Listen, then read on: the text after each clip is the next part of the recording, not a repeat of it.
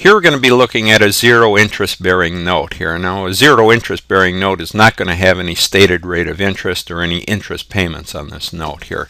And again, this note is not issued at its face value here. So a zero interest bearing note, both its present value and the cash paid to the issuer and its future amount are known, and therefore the interest rate or the implicit interest rate can be calculated here. And for example that we're going to look at here, Corporation A lends Corporation B $10,000 in cash in exchange for a $10,000 3-year zero interest bearing note. There's no interest on this note here, and with its present value here is going to be $7,721, and that's based on the implicit or implied interest rate here. So let's go out and see how we'd calculate this interest rate. Well, we know what its present value is here, $7,721 here, and we know that its maturity value here at the end of 3 years is $10,000. So we could put this into our calculator here, and using an internal rate of return function we'll determine that it's a 9% here interest rate on this zero interest bearing note here. So the present value here is $7,721 with the maturity of $10,000 here equates to a 9% interest rate on this note here. And you can check that here using our present value function as well. The $10,000 amount here discounted back 3 years here at 9%, and that's at the beginning of the period in this case, equates to $7,721, which is our present value here that we have on this zero interest note. So next thing we have to do is we have to amortize this note here using the effective interest method. And again, we calculated that interest rate here, the implicit interest rate, to be 9%. So looking at our amortization schedule, again we use this effective interest method.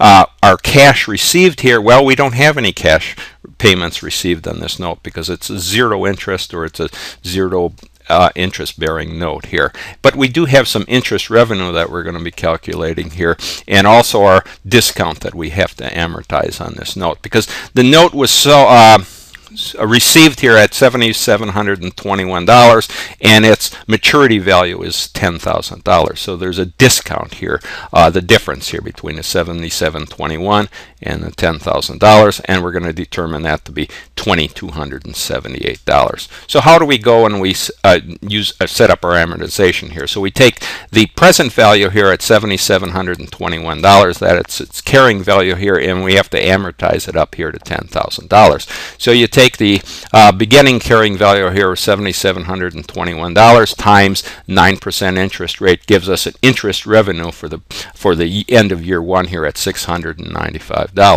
Now our discount that we are amortizing here, we would, since there is no cash payment here received, the total discount here is the interest revenue that we have calculated here. So we take the discount that we've amortized here, add it to the beginning carrying value of $7,721, and we come up with a new carrying value here at $8,417. Now, just taking the $8,417 times our 9% interest, again, we're going to get our interest revenue for the period here of $757, which equates here to the discount that we're amortizing here. So just again, add the 757 to the beginning carrying value here, and you come up with a new carrying value, and just carry out your amortization here using that 9% interest rate. So what we've summarized, to summarize our amortization schedule here, our cash received, since there's a zero interest on this note here, there's zero cash received,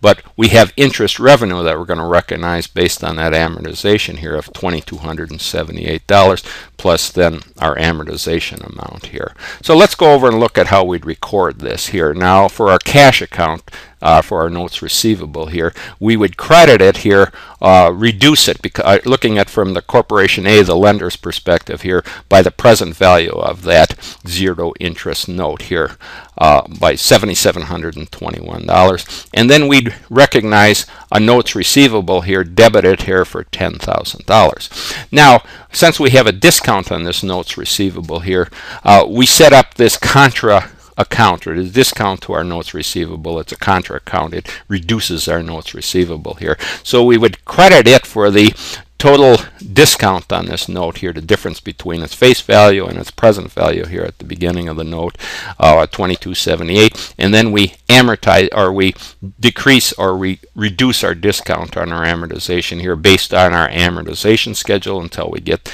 our full amount here, our discount here of $22.78, which cancels out our beginning balance here. And then we also recognize interest revenue here on this note. So we would credit our interest revenue based on our amortization schedule here up to the total amount here of $2,278 at the end of the third year.